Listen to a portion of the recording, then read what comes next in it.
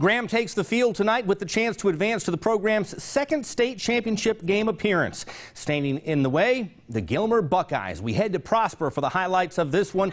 Picking it up in the first quarter, Graham down 14-0. But then they strike through the air. But this is how it happened for Gilmer.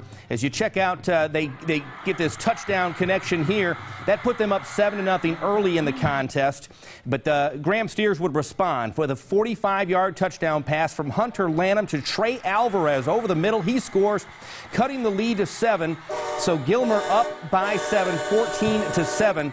And, well, let's just say Graham gets on the board again in the third quarter with the passing connection of Hunter Lanham to Matthew Linkfist. That's a 29-yard touchdown catch. Beautiful snag there.